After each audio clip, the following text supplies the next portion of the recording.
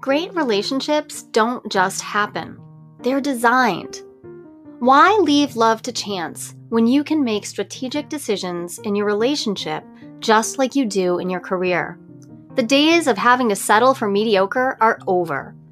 Welcome to Project Relationship. I'm Dr. Jolie Hamilton. Join me as I explore the decisions and choices that make relationships work no matter what life throws your way.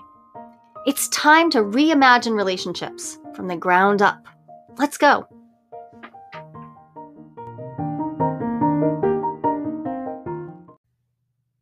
Hi, and welcome to the Project Relationship podcast with Dr. Jolie Hamilton. That's me.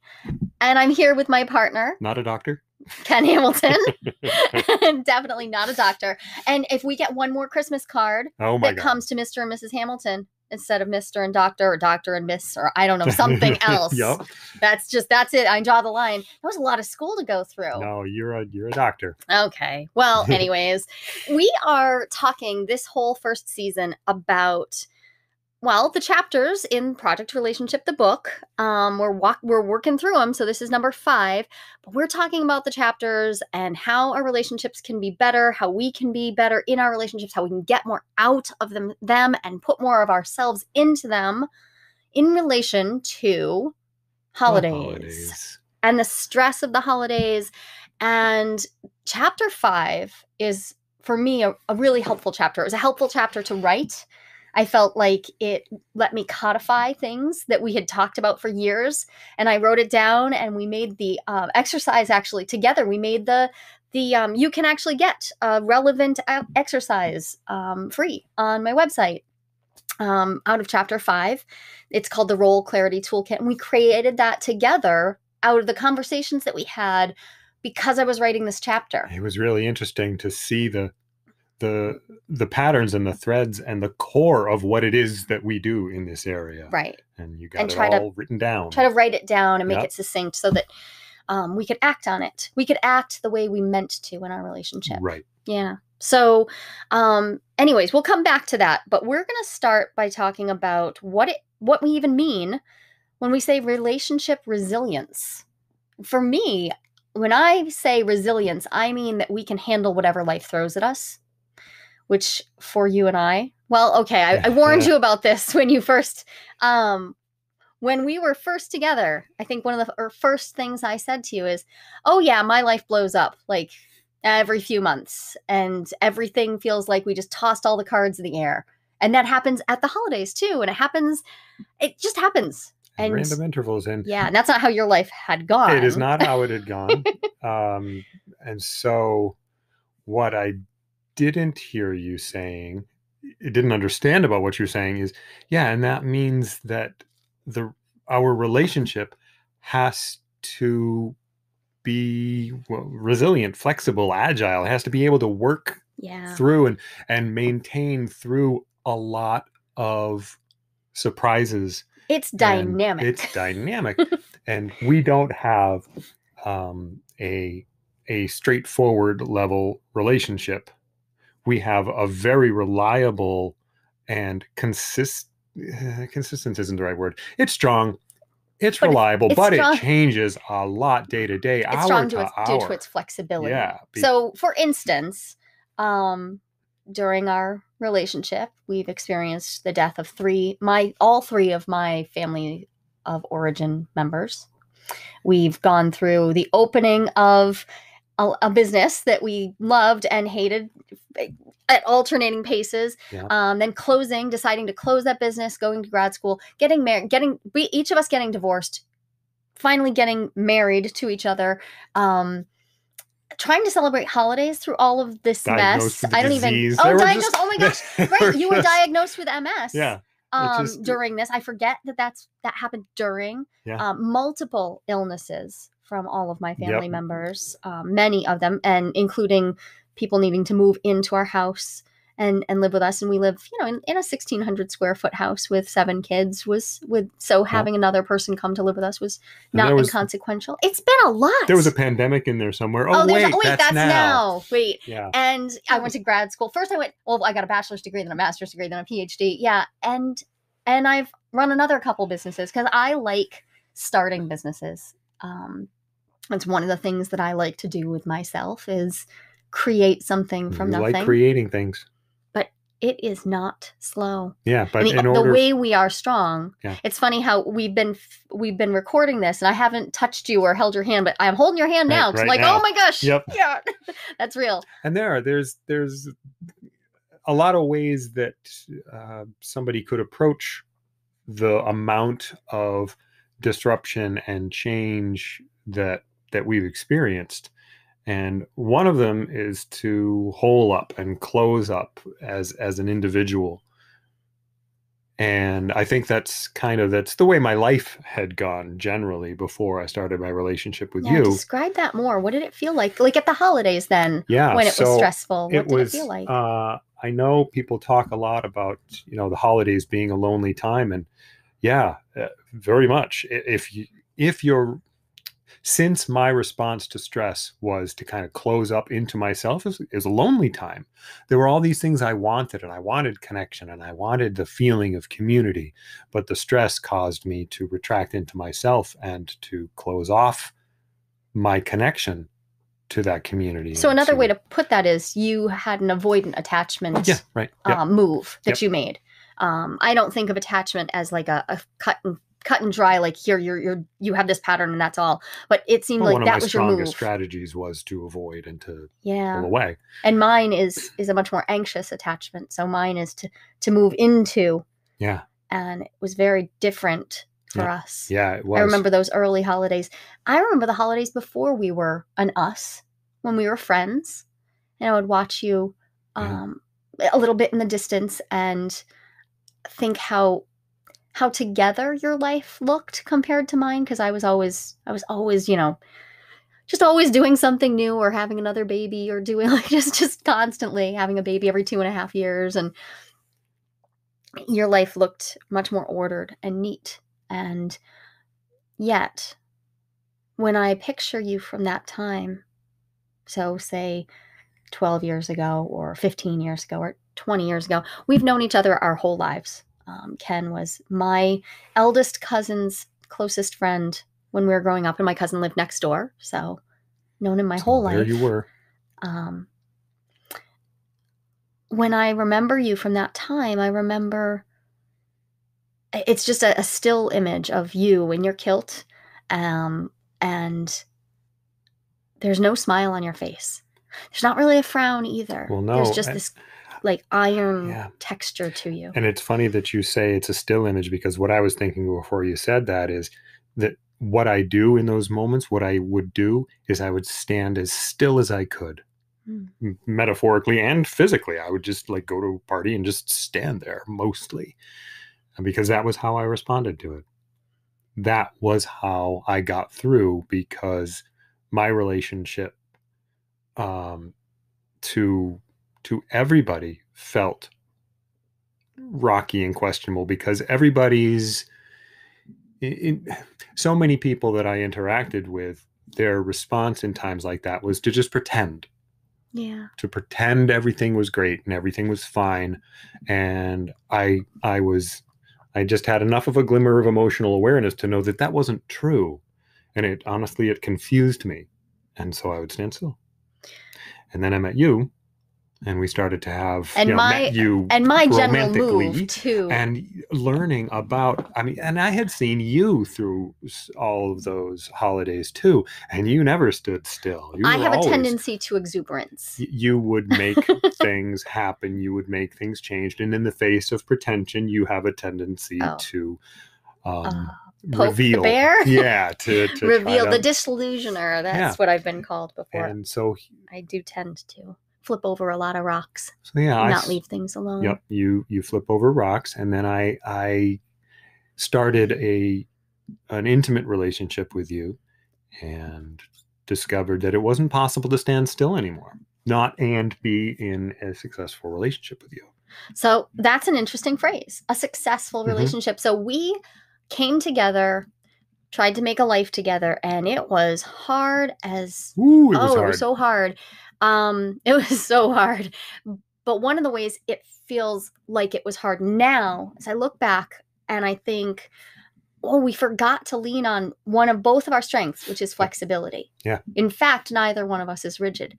But in the lives we'd created before there was an us, we both relied on rigidity. Right. Yeah. To hold ourselves up. Yeah.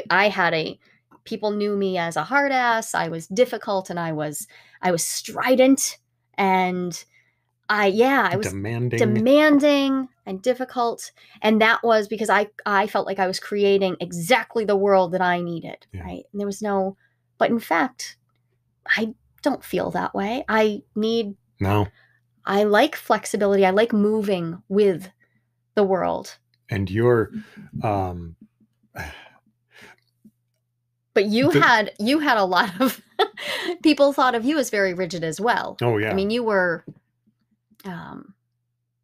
not flexibility is not something I think would have been. No, but then they also thought that I was stingy, and in fact, I'm generous to a fault. Yeah, you're a generous guy. So, and in the face of the misunderstanding too, more reason to hold still, which just fostered the rigidity illusion. Right. So feeling misunderstood, each of us individually. And then we came together and we had to reconcile the fact that we thought we knew who each other was. Well, yeah. We'd known each other your whole life, right. and interacted in so many different ways. And I don't know this wait a minute. You're not any of the things that everybody says you are, or that I thought you were. So I want to get practical though. Yeah. What did we do? Because I think we took a pretty spectacular turn when we moved from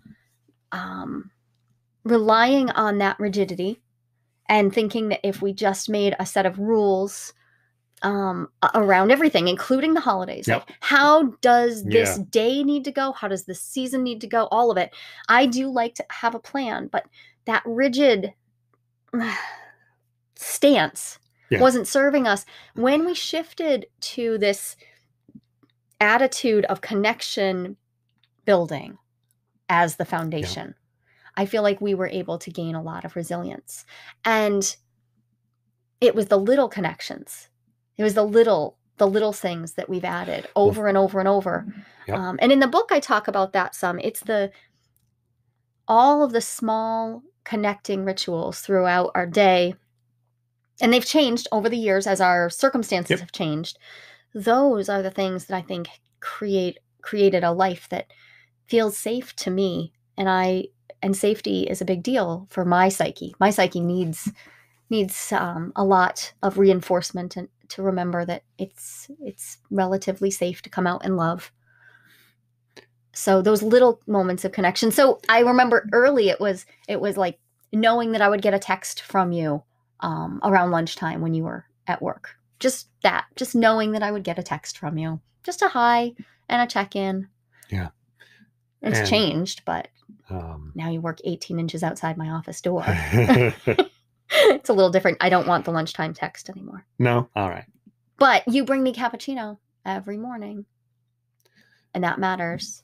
And then we sit together and just spend the time drinking our cappuccino, talking about whatever. Right. And that's important. So important. Now, we're blessed to be in the teenage phase, though, not in the little kid phase. Because when we were in the little kid phase, we needed things like texting each other, possibly from the bathroom. Right, I don't know, like where, whatever, because we couldn't have created the same kind of rituals we can create now. We needed to be expeditious and creative in our rituals. Yep. And things have, the holidays have changed so much because now the kids are all older. And there's a whole bunch of things. There's a whole bunch of parts of the holidays that we don't have to do anymore. Right. The youngest just made Thanksgiving dinner. Yeah, we just celebrated our Thanksgiving, which we do not on U.S. Thanksgiving proper, but on the Saturday after. And we have a ritual that in their 13th year, no, their 14th year, the year after they turn 13, our kids are each responsible for making the whole Thanksgiving dinner. They have to plan it. They usually shop for it, but Mac couldn't shop for it this year because of the pandemic. But plan it, organize it, plan their time, and then prep it and cook it and serve it. and pose for a couple pictures for me because I just need that in my life. That's a big ritual for us that requires us to be resilient and dynamic and okay with letting go. Yeah. Because so as these kids have grown up, we have to let it change. Each Yeah. of them has needed something different. Um, each of them has needed us to be different for them. And as every year has gone by, as we've, as the two of us have felt our way through the changes and let them be, we have, some things have settled out. We talk about as much as we can and are as explicit as we know how to be.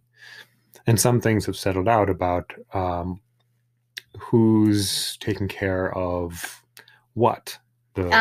Yes. Role clarity. Role clarity. Role clarity. Okay, so I think role clarity is absolutely key.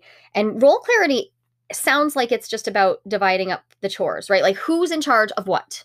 So divide up your chores. But role clarity is bigger than that. Yeah. It's not just about a chore list, although it can be really helpful to get a chore list and a how do we run our household together, or even if you keep two separate households, but you also overlap a lot, like the shared tasks and the shared places. So role clarity is about making a clear agreement, an explicit agreement about what I'm responsible for and what you're responsible for. But the difference between a chore list and a role clarity experience is the emotional labor. Yes. Because we're talking about the holidays right now, and I can't think of a single physical task. I mean, you can complain about decorating or whatever, but physical tasks are not the weight of the holidays. No, they're not to me. It's the emotional stuff. It's predicting, it's figuring out who needs what gifts and predicting what things will come up, taking care of people's hurt feelings, managing the time of not just you and your family who live in your household, but whatever family feels like you should visit them. And now we're in a pandemic, so now there's dealing with the emotional fallout of people of not visiting or not sure whether they're all on the same page about whether to visit or not, keeping track of what size these people are wearing. These children are growing up and or who whatever, needs what, or and who likes what, like knowing what's a good style thing for this kid versus that kid. Right. All of the things. There's so much to do. Dealing with the grief that the holidays brings up. I mean, you could be years and years from a loss, but the holidays can shake loose memories. The smell of something particular, the sound of a particular carol, whatever, can shake something loose. Yep. I still have stuff coming up from 1984. Yeah. Your dad died when you were 17. Yeah. And that's still, I know, every resonates. Year. Yeah. Nat King Cole.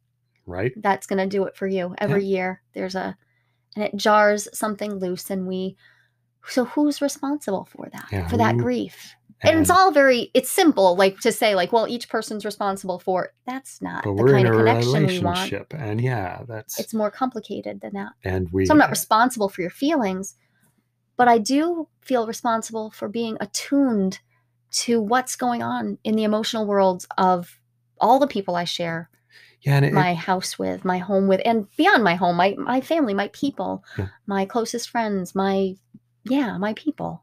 I want to be attuned to them. What are you committed to yourself? Because the responsibility sometimes can sound like, oh, this is your job. But if there are things that we might together say, well, it's not about how, this isn't coming out quite right. But when I think of what I'm responsible for, I might think of an obligation that somebody else put on me. Mm. But here I'm thinking about what I'm committing to. Yeah. What I'm saying out loud to be clear to you that, okay, I will take care of these things. And then to ask you specifically, will you take care of picking out the gifts for these kids this year? And if I explicitly ask that question, the job for you becomes a much different job than if I'm just sitting there silently expecting you to do it. It's a very Yeah. different experience for you. It is. And that took us many years. Oh, It's a yeah. pretty simple one, but it Still took us not. years. I'm still And not nailing that one. we are what people like to refer to as a blended family. None of our kids like that term very much, but it meant that at the beginning, it wasn't quite clear who's buying presents for who and who's responsible for knowing that we're not overlapping our gifts or whatever. And it turned out that the answer was pretty simple in our household. I like buying gifts and I'm good at it. And you're good at keeping everybody I'm good at keeping in mind track of it. So I do that. And once we established that, it wasn't so much the task that I think got easier. It's that I don't feel resentful. I know that you are asking me to do this. And so the emotional labor that it is to draw out from the kids, because when they were little, draw out their wants and then sift and sort and make sure that fit into our budget, figuring out how we could make something that they wanted happen if possible. And if not, figuring out how we were going to manage the stress of feeling like we couldn't make their wants happen and figure that out. And once I knew that that was actually, okay, this is mine to handle, I actually felt a lot calmer. I felt like I was given a gift in being given that responsibility in our house. Well, I don't know about other people, but I know that our relationship gets rockier the more confusion there is. Yeah, it's not so much how much work there is to do. Yeah, it's about how, like, okay, so is he buying things while I'm buying these things? Are we going to end up? What's going to happen? A terribly skilled gift buyer. It's gotten so That's much not better. True. I get people stuff I want all the time. Is that not how that's supposed to go? Wait, that's not how that goes. So you're so much better at it, but it wasn't, and it was really stressful, and it caused fights. Yeah. And that reminds me of how confident you were. You would buy. No, I know what. You would buy gifts in the beginnings, and great. You looked. It was with this crystal clarity. Yeah. And you would buy them. You would buy them late. You would buy they wouldn't necessarily come on time, but you were so sure of yoyourself, and that was not cool. That was not cool. But it got in the way of us connecting too. Because you didn't want to talk about the fact that this was actually something really hard for you. Well, your confidence was it was getting in the way. It was part of the pulling back to myself and saying, well, I just know what I'm doing and I don't need to talk to anybody about it. But at the same time, being confident about my skill at gift giving has really helped us. Right. And part of that confidence comes from knowing not so much that I'm good at doing it, but knowing that I'm better at it than you. Right. And allowing that to be true, allowing me to be curious about you and what you're doing and say, wow, you know what? I don't think that this works really well for you. And let us have a connecting conversation that feels revealing because we have to own the fact that we're not good at every single thing. Yeah. It's revealing I wanted to say something about shared vision because you talked a couple times about making things happen. And when we talk about the role clarity, part of what you have to talk about is what are you trying to do? Yeah. And just asking, like, who's going to be responsible for what? Okay, well, you be responsible for lighting the Advent candles. Wait, is that something we're doing? Wait, what? Right, we didn't even have a vision of. You didn't think we were. Oh no, I want. And now you're into what is the vision of the holiday, and then the curiosity of what are we doing, and that allows me, who has been, I think, I've had more troubles around the confidence of I know what I'm doing because I wouldn't ask the questions to find out whether it was even what was desired. So we've learned that resilience requires us to not assume that we know exactly what the other person's thinking, but it's not just that. It's also not assuming that the cultural template that we were handed as fairly privileged, white, cisgender people in a heterosexual looking, though very much not heterosexual marriage. There's a template where we were raised Christian. Yeah. There was a template that we could follow, and assuming that that was how we wanted the holidays to go meant that there was a lot of room for us to not get what we wanted, because we Yeah. were just following a pre-stamped pattern, and it was actually pre-stamped by two households Yeah. separately, and then we tried to combine it, and the resilience came in setting all of that down and saying, what do we actually want? And the we is hard, because I think first we have to get clear with ourselves. I had to Yeah. spend a few miserable holidays crying, and this is just how, I don't think everybody has to. Please do not spend miserable holidays just for the heck of it. But I spent some miserable holidays crying, trying to reconcile the loss of my mother in particular. 10 years ago. What Oh my year goodness. is this? What year is it? So 9 years ago. Yeah, 9. Trying to reconcile that with having a holiday at all. Except here's the thing, my mom didn't actually like the holidays. They were stressful to her and it was hard. So what was I doing? I was just reliving a pattern. And once I got clear on the fact that I could actually have whatever holiday I wanted, we could cut pieces, we could add pieces, we could clip and reshape until it was what worked for us. Once I figured out what some of the clipping and cutting and reshaping needed to be for me, and it's not that I'd never done that before, but I had to do it again. And we have to do it again this year. And you needed to do that too. Yep. And then we needed to come together and craft something. And then we needed to do it with co-parents who don't live in this house. There we have exes who also have holiday needs. And who have a different level of resilience around the Their own holidays. stuff. And they That's have all their theirs. own stuff. Right. And our children, and figuring out what they need.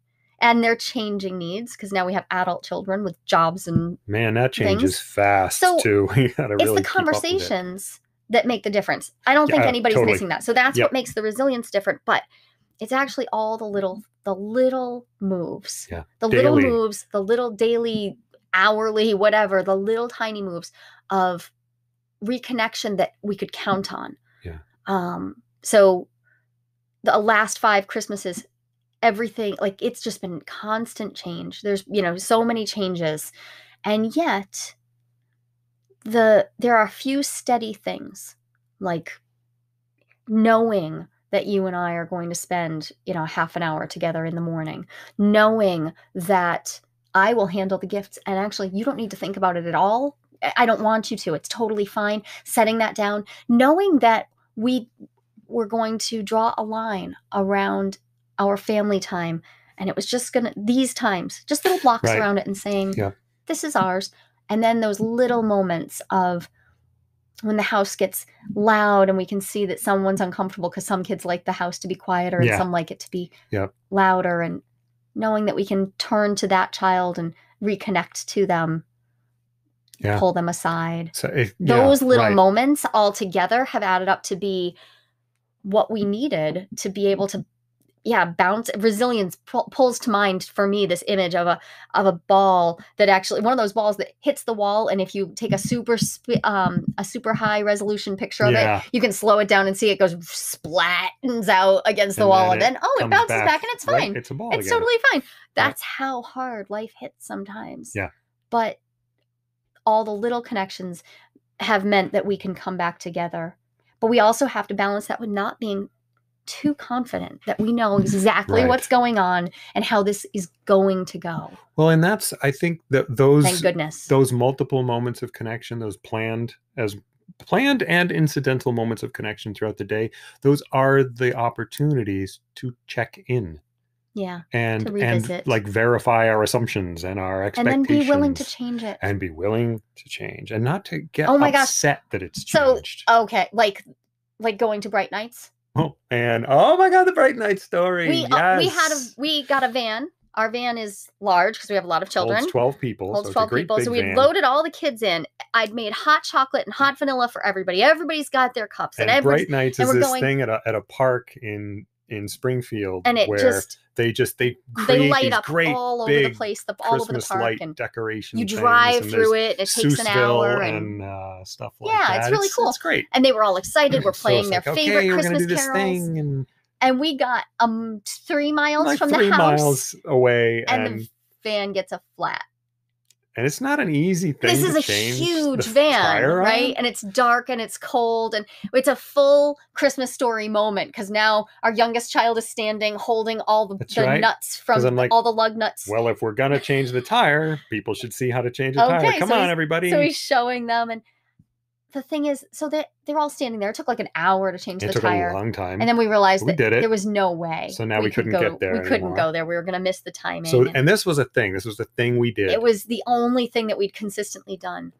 And yeah, we just went for it anyways. Yeah. But we didn't get to go to Bright Nights and we had the best time ever. We did. We turned around. We drove back home. They sang so loud. Yep. We wound up coming across these some houses, little thing, some that little had, whatever, yeah. a couple houses that had some lights up, and they all remember that as the best holiday memory. They do. Yet. And it didn't go to plan at all. So we just rolled with it. We rolled with it. So I hope this holiday season you all find ways to roll with it. And I know it's a pandemic, so this isn't going to be easy, but yeah, we're just all going to get through. Okay. Right. Thanks for joining us. Thanks, everybody.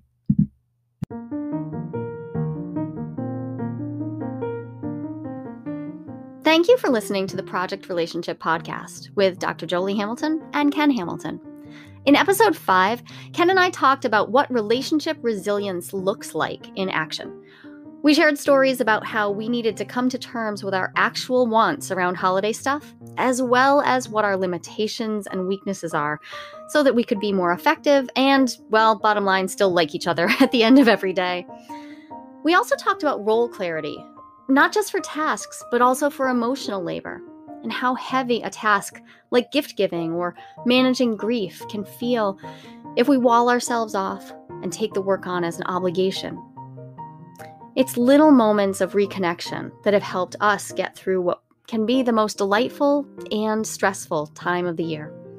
Join us next time when we dive deeper into the ways that we can make connection a priority, even at the holidays, by leaning into our curiosity and getting creative with our connection strategies. Until then, remember, relationships can be messy, and that's good news.